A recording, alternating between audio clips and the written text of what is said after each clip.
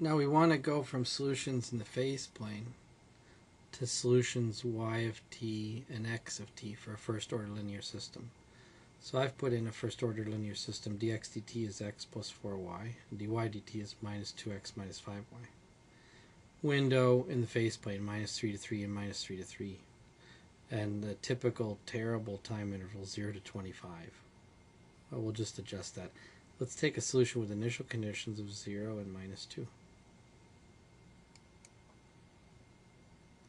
Here I'm decaying to the origin, but I'm going to be swept into a dominant solution. I'm not interested in displaying the straight line solutions here, but I am interested in looking at this hook and how it alters the x and t of y of t graphs.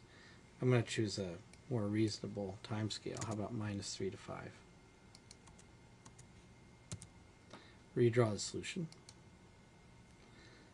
Yes, look at this hook. Let's look at it from the y of t perspective. Y is very negative. And then as time goes forward, that's the green, y rises through 0, rises up, maybe not quite as high as 1, and then it starts to fall back to the origin. So my initial y value is negative 2, and I go through negative 2, rising up through 0, a bump, a maximum that's maybe not quite 1, and then decay slowly back to the origin through positive values.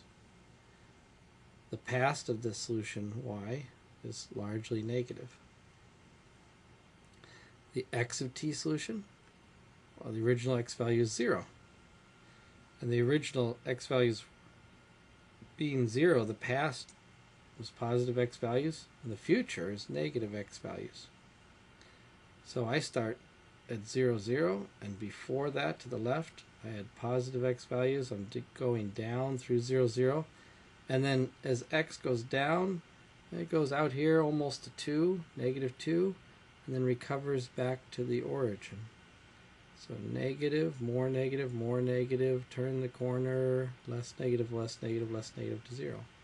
And that's shown in this shape where I come down through 0, 0, I go to a minimum value, and then I recover slowly to 0.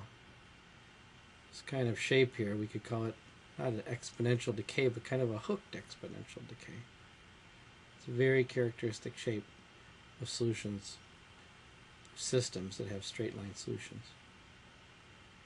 Experiment with this system, others like it, other systems with straight line solutions, and see if you can predict the qualities of these hooked exponentials. Do the bumps, do the high or low points occur after or before the initial condition?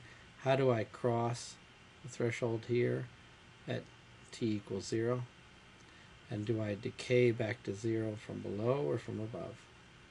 It's all things you should be able to recognize from the original drawing.